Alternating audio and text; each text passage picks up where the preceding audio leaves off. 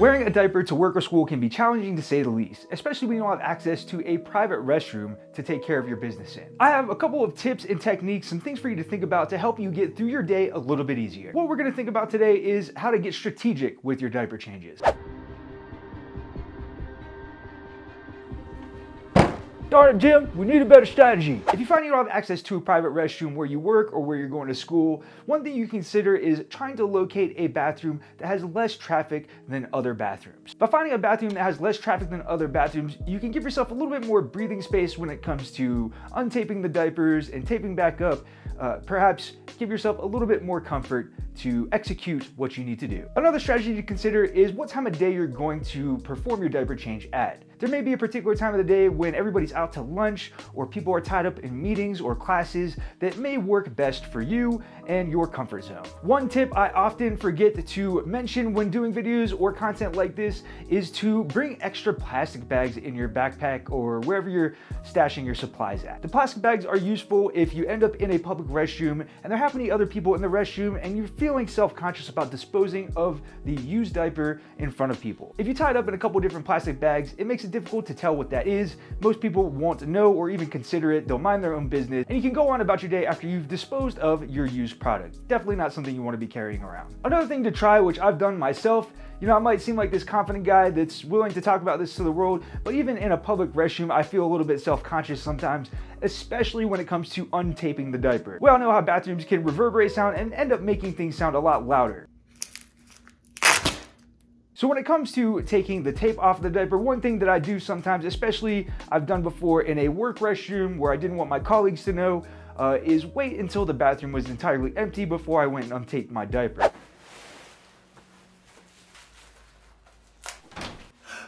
Someone there?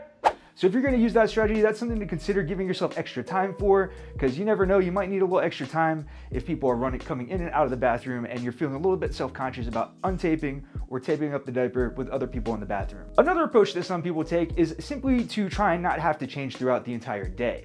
So they'll diaper up extra thick or extra absorbent so that way they can make it through the entire day without needing to change once until they get home. There's a few different ways to approach doing this. You can either do this through the double diaper technique, which is exactly what it sounds like, where you double up on diapers. Usually if you're using disposable diapers for this, you'd want to use the product that fits you and then maybe a product to size up, and then poke holes in the product on the inner side of the diaper. So rip holes in it, poke holes in it. Some people just take a X-Acto knife and cut stuff into it to make it so that way the fluid will seep through the diaper into the outer layer. Personally, the other option is the one that I prefer and that I would recommend to you, and that is simply to just use a booster pad.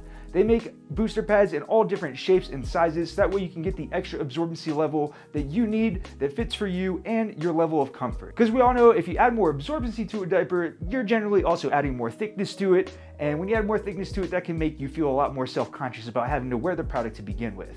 If you want to wear diapers with confidence, I don't recommend going out like this. Can you tell that I'm wearing a diaper? I think you can. It's pretty obvious to me.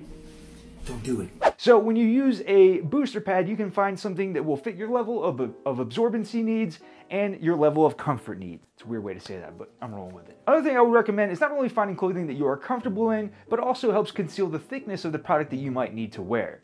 So when it comes to actually doing something like the double diaper or the booster pad and the product ends up getting thicker, one way to address that is by wearing clothes just a little bit larger than what you might normally wear. When it comes to finding clothes that you're comfortable in, my next best tip is to shop for those clothes wearing the products that you need to wear, that you feel most comfortable in and most protected in. By shopping with your thickest product on, or maybe even somewhat used, you can ensure that no matter how much it swells up throughout the day, you're wearing clothing that helps you feel comfortable and conceals the fact that you're wearing a diaper. And on that note, when it comes to particular types of clothing that help conceal the fact that you're wearing adult diapers, they do in fact make adult onesies. So that is exactly what it sounds like. It's just like a onesie for babies that snaps in the crotch and helps hold the diaper up.